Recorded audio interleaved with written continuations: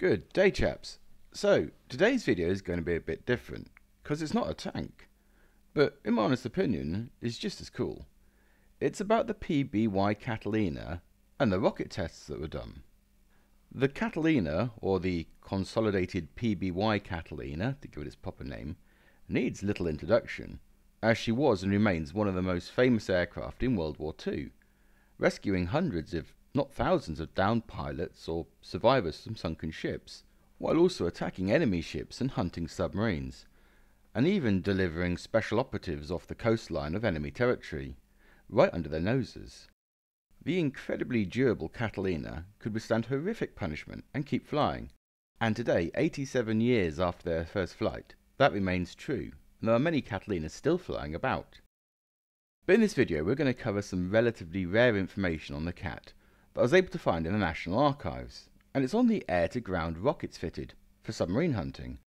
And while I never usually set out to find non-tank related stuff, it does have a horrible habit of cropping up all the time, and so I just filed it away for a rainy day.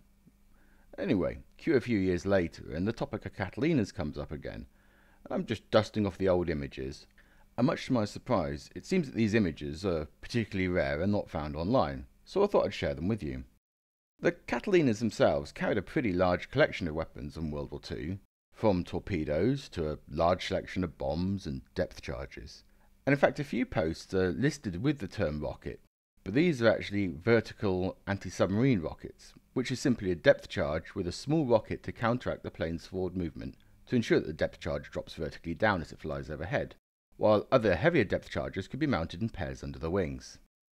The rockets in this test were fitted to two PBYs at the top secret MAEE, or the Marine Aircraft Experimental Establishment, in Helensburgh, Scotland in 1943, with the first attempt on a Catalina 1B, serial number FP260, taking place on April 1, 1943.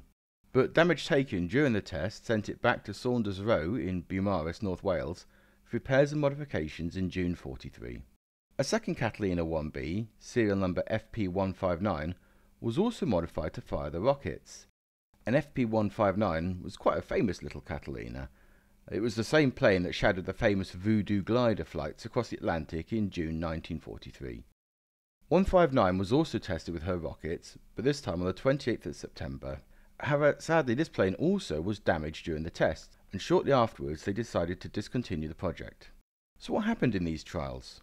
4 RPs, or rocket projectiles, and the type and designation is never given, were fitted under each wing for 8 in total. On the first aircraft, FP260, the blast plate was around 1 foot 6 inches beneath the wing surface, and on the second vehicle around 2 foot 6 inches, and both were fitted to prevent damage from the rocket's ignition.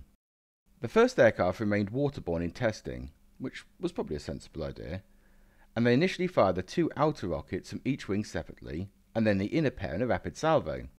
This seemed to have gone quite well, with only very slight buckling to the blast plates recorded, and some slight flaking on the wing fabric, with no actual distortion.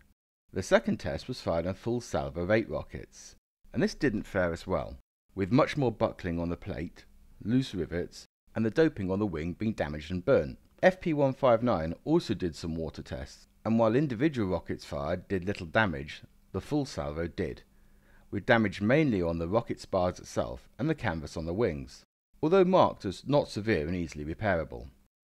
A number of dummy attacks were then made with the aircraft in a 20-degree dive, loaded to 29,000 pounds, with 4 250-pound depth charges, 8 rockets, full ammunition and half fuel. These trials proved quite successful, and it was recorded that the Catalina was a suitable platform for anti-submarine RP work. The only other noted issues were the modified pilot sight, needed to have some padding to prevent injury if he was pushed into it, and it prevented the hatch above the pilot being opened unless the sight was first folded away. The second minor issue was that the current bomb loading trolley was not suitable for rearming the Catalina. However, the rockets were easily loaded by somebody in a dinghy in the water, something that could not be done with larger bombs. The final conclusion was that the trailing edge of the Catalina 1B wing was not strong enough to withstand RP firing, and it was recommended that a strengthened wing be designed and ground testing trials be done if any further development was required. Otherwise, the RP installation on the Catalina appeared suitable. As to the planes themselves, the slightly more famous FP-159 was sadly scrapped in 1946, and the other one I can find no record of her demise, but it was likely the same.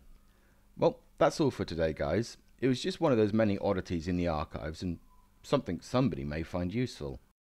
If you like this or you want more unusual stuff that turns up, do let me know below. But until next time, toodle pip.